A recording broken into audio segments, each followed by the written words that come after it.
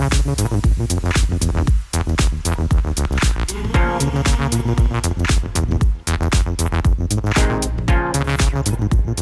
have had an amazing journey. You were born in Pathankot and then you grew up in Vijayawada. You were about to go to an engineering school and then you left everything and joined a flying school. How did that happen? When I went for flying, it was, I just passed my 12th class and my dad made me join an engineering college.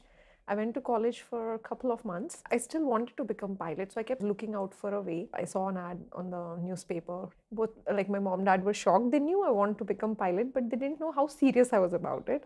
And I'm like, I'm applying for this. And my parents are like, kind of like stepping back, like, you really want to do this? And it's a little difficult for them financially and socially through that time to accept and let me go for it. Luckily, that year in whole of India, that flying academy where I joined, only 24 people were selected in that year, and I got through the thing. So a lot of resistance, social resistance for my parents.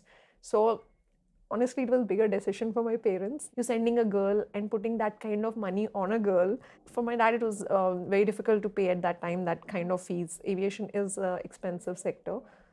Apart from all of it, okay, finally we reached academy where I'm supposed to join. There also people said there are no jobs for last 7 years. And he's like, he doesn't know what to do. And it's very difficult for him to put that kind of money. And then people are saying there are no jobs. And he looked at me and all I said is, Dad, I don't know about job. I just want to fly. And he let me actually just fly. That support has given me a lot of courage for the problems I faced much later and through the struggles what I've gone through later.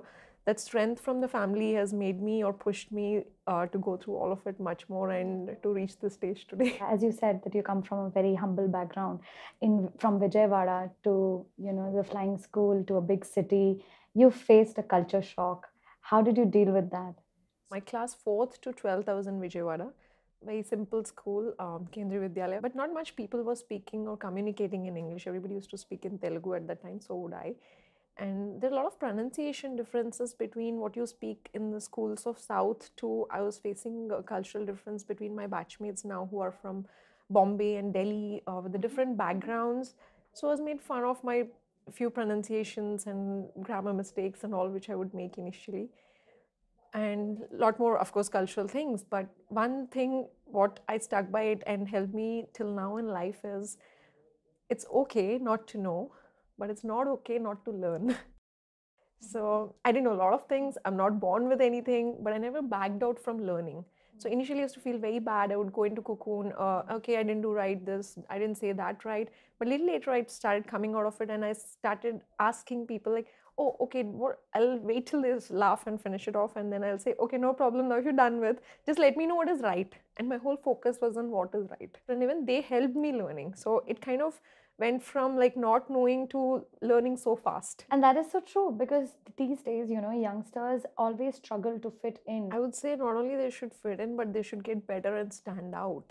And that will happen when they start learning rather than copying, You have to learn what is best and how best you can do and get the best out of yourself. So there are struggles everywhere. You have to choose your struggle. What is the best part of flying for you? Uniform. The best part. I love the uniform. I take pride in wearing my uniform. Aviation sector is still male dominated. I know that things are changing, but since you've been in the field for over a decade now, how have you seen the field change?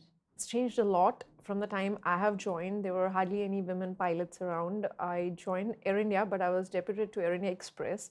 I was the only girl in my batch among Air India batch which we joined, and maybe I was second or third girl in the airline. To now, I'm seeing a lot of women flying around, and I can very proudly say that the world average of women commercial pilots are about 3 to 4% globally. To in India, we are almost 14%. Wow. That's like three times, yeah. It's a big deal. Yes, it is big deal, but I also would like to say why is it we are doing better than other parts of the world is the support system we have. Let it be our parents, even household help, what we have. So globally, I think that support system is not much around in the world to what we have. Like really, this is supporting our women to do so much better. Yeah. There has been many gender stereotyping stories. Have you ever faced any such incidents? Okay, honestly, I think there are difficulties which women faces every field, not only my field and specifically travel related. Then we have things to take care of more than men, I guess.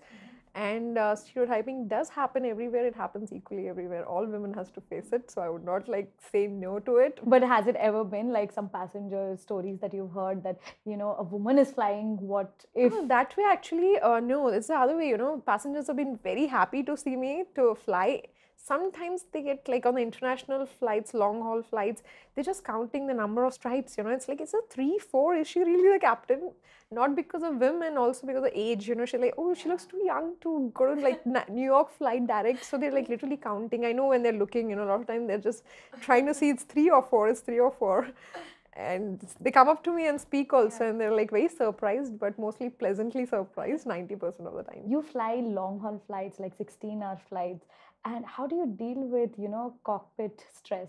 With the job related, we have a lot of things to deal with, especially pre-flight preparation goes a lot more time. We have to prepare sleeping much before the flights because we have to leave on odd timings. International flights, 1:30, 2 o'clock in the night is departure.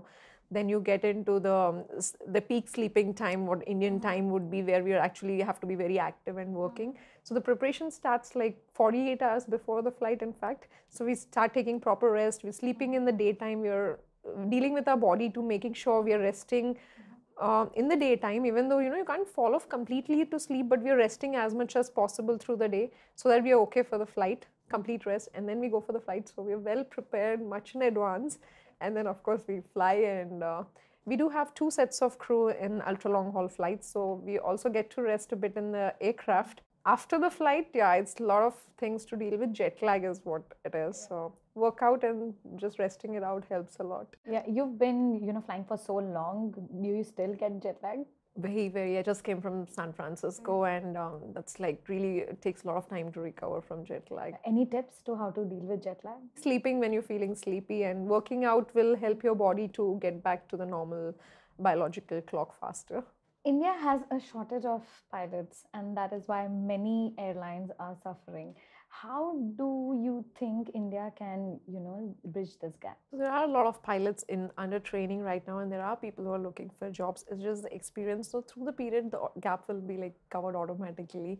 And aviation sector is growing, which is a very good thing. Surely we can do a lot more. The awareness part, there's still not much awareness. There have to be a lot of awareness about not only aviation, but other fields where women are working, to be known that these are also your options. What happens in most of the places, which happened in my case, is also like the 2 options: you become doctor or engineer. Yeah. That's like the maximum.